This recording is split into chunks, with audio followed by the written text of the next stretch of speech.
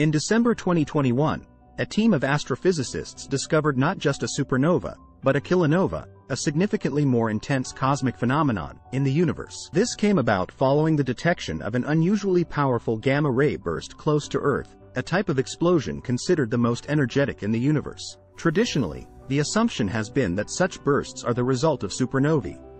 Typical gamma-ray burst only persists for a few seconds, but the peculiarity of this one was its surprising 50-second duration, piquing global scientific curiosity.